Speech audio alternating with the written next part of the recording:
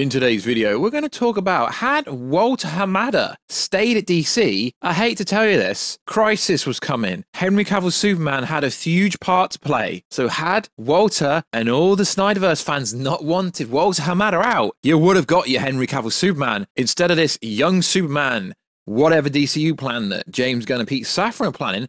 Not that I'm against this, I'm just telling you what would have happened had Walter Hamada not gone anywhere. And we're also going to go over what really has been removed from the Flash movie, because there is so many misleading reports out there. And now, guys, realistically, you cannot believe trades like Variety, especially Heroic Hollywood and The Hollywood Reporter and Variety. You cannot trust these trades because they are running stories like they're factual when they are rumored. It's almost to me like they're not vetting stuff, like they're putting stuff out there to get a reaction from James Gunn.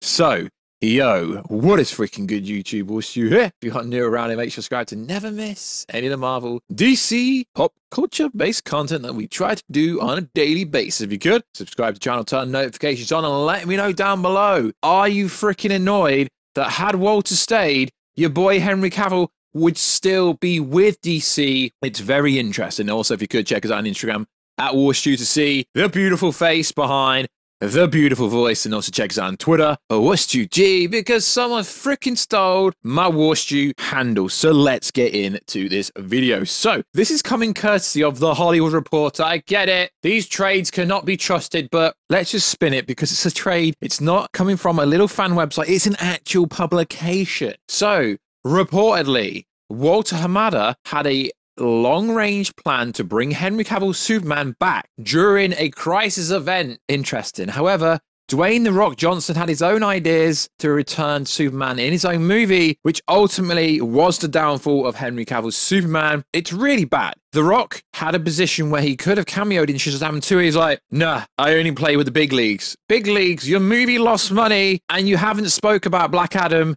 It went on digital yesterday. You didn't make one single tweet. So The Rock is done as Black Adam, and essentially, he's got a huge part to play in the downfall of Henry Cavill's Superman no longer being Superman. So let's read it word for word. Just staying on topic of the dream to bring Henry Cavill back. Dwayne Johnson wasn't the only one who had an idea.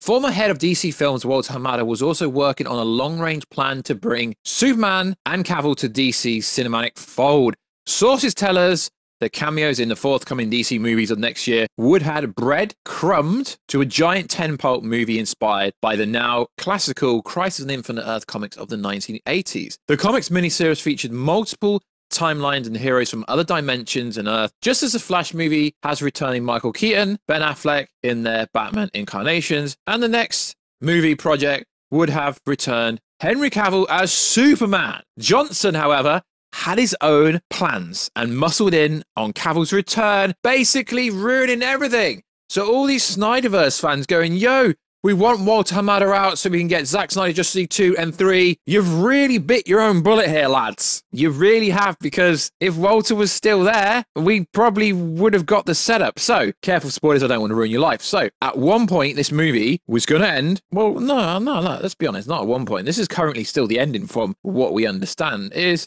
the movie's going to end with Ben Affleck Batman calling to Barry Allen, going, Barry, we need your help. Setting up a huge crisis event. We were so close, lads. We were so close. Is James Gunn to blame? No. We've done a video on it. I've told you, I've broken down the real reason why James Gunn is rebooting and recasting everyone. Maybe not the Suicide Squad people or Peacemaker people. Essentially, Zaslav was really annoyed. They didn't make any money for Black Adam. They lost money, in fact. And allegedly, Ben Affleck was getting cold feet and didn't want to return properly. So they were like, screw it. Let's build a whole new DCU. We need to save money. And that is essentially the end of Henry Cavill Superman. It is a shame. We were so close. Walter Hamada, okay, cool. He wanted to go away from the SnyderVerse characters, but the Flash movie was bringing everything back to the fold. And now, you guys, you probably won't admit it, but if this story is true from a trade, we would have got Henry Cavill Superman in Crisis with Ben Affleck, etc., which sounds 10 times better than a young Superman. We've had a young Superman in Smallville. We had it in the 90s Lois program. We've had a young Superman. Henry Cavill Superman did that. We've seen him as a child. We've seen all this. We needed a new kind of visionary a new take on the idea of Superman, which Henry Cavill had. He spoke multiple times. He spoke at Ace Comic-Con in America. But telling these stories is about your enjoyment. It's about my enjoyment. It's about enjoyment for the viewer. And so we could spend 4 hours of movie explaining why and how Clark comes back. But is that what you want to see? No, right. I mean, if I had billions and billions and billions of dollars and I could make 6 movies a year, all based on Superman, then yeah, we can go through that. It'd be like Game of Thrones. Trilogy.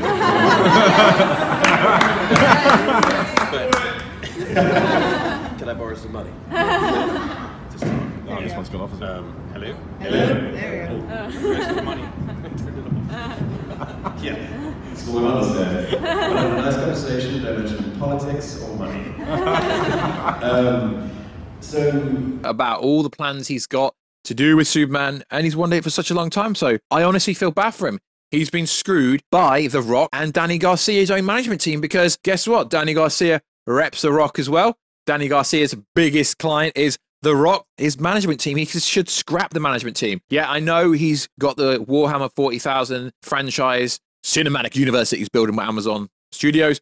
That is cool, but he could have been Superman as well. So, Henry Cavill, if you're listening, you've been screwed by your own team. You really have. So, a lot of people are claiming that he had exclusivity on this scoop. So, it's recently come out that had Henry Cavill Superman done Man of Steel 2, Brainiac would have been the villain. And that's not really an exclusive, lads. I've seen loads of people going, yeah, we were right. I literally put a video out about 5 years ago saying that should happen. So, Man of Steel 2, essentially, was sources tell us Stephen Knight, the creator of Peaky Blinders, which is one of the greatest shows ever. He had a script out there, and Brainiac was going to be the villain, but apparently James Gunn and Pete Safran didn't really want it. They didn't want that incarnation of it. So that was the mystery man of who essentially could have helmed Man of Steel 2 before things go to the next level, which may or may not have included hiring another writer. Given Knight's very busy schedule, Gunn and Safran was hired and development promptly ended. So there were things in place. And also, according to Fandom Wire, and I believe this because I've literally said this in multiple videos, Henry Cavill reportedly had a verbal agreement and not a written contract to keep playing Superman in DC going forward. And as I said, in some places, a verbal agreement is just as good as a written agreement. But I said, in fact, hell, I said it on a live stream that Henry Cavill had not put pen to paper. I literally said that. Yo, well, Stu, you keep saying, I told you, because I did tell you so. I did tell you so. Keep listening. And why I said on Twitter, the SnyderVerse is over. We're not getting Zack Snyder Justice League 2 and 3. Because we're not. You know why? Because we can't get Zack Snyder Justice League 2 and 3. Because Henry Cavill has to be involved. Henry has stepped away from the role forever. Okay, maybe not forever, but he's moved on. He's literally made a public post. Warner Bros. Discovery, they've all made him look like an idiot. So the SnyderVerse is done with because Henry Cavill is no longer Superman. He's stepped away. So you need to kind of like move on. You know that scene in Endgame where Chris Evans, Captain America's like, people move on, but not us.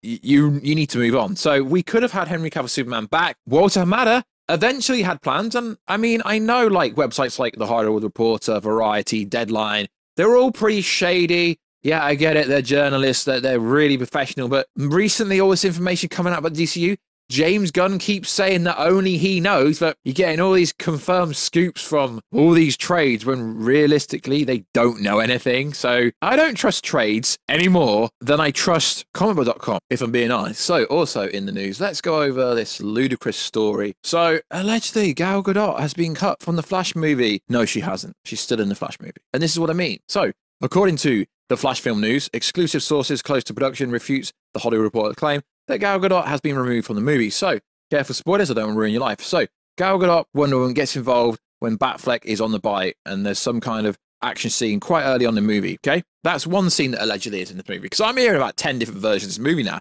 Allegedly, there was supposed to be a Justice League scene at the start of the movie where the Justice League came to try to stop Barry Allen from running back in time and saving his mother from ever dying. What the hell are the Justice League going to do? The only one that could actually get anywhere near him would be Superman, and Superman couldn't stop him either. So, also in the news, you also have to remember, careful spoilers that don't ruin your life, is Gal Gadot Wonder Woman has a huge role in Shazam 2. So, you're gonna cut her from The Flash, but you're not gonna cut her from Shazam 2. And Shazam 2 is produced by the head CEO Pete Safran is a producer on Shazam 2. David S. Sandberg, the director, has literally said the movie is locked. They're working on the 4K HDR version, so she's getting cut from The Flash, but she's not getting cut from Shazam 2. Literally makes no sense. So Henry Cavill was supposed to have a scene in this, although there is a scene that I don't actually think is real. So there's supposed to be an ending scene at the end of the movie with Gal Gadot, with Henry Cavill, with Michael Keaton, all green screened in to look like they're all talking about a teaser for the Justice League 2, and essentially was going to be some kind of Crisis or Crisis on Infinite Earth or some big team up movie. I don't know if that scene was actually true.